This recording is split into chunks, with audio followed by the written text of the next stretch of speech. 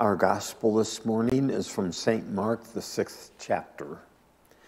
He left that place and came to his hometown, and his disciples followed him.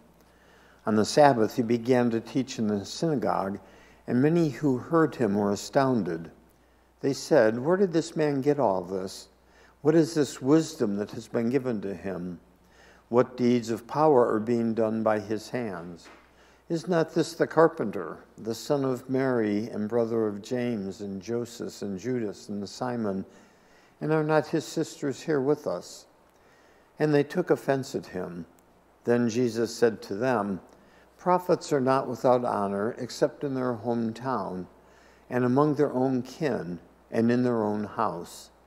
And he could do no deed of power there except that he laid his hands on a few sick people and cured them. And he was amazed at their unbelief. Then he went about among the villages teaching.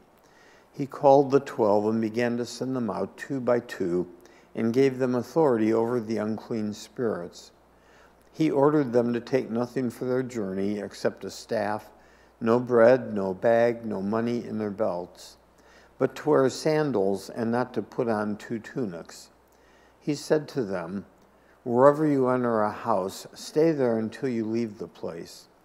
If any place will not welcome you and they refuse to hear you, as you leave, shake off the dust that is on your feet as a testimony against them." So they went out and proclaimed that all should repent. They cast out many demons and anointed many with oil who were sick and cured them. The Gospel of the Lord.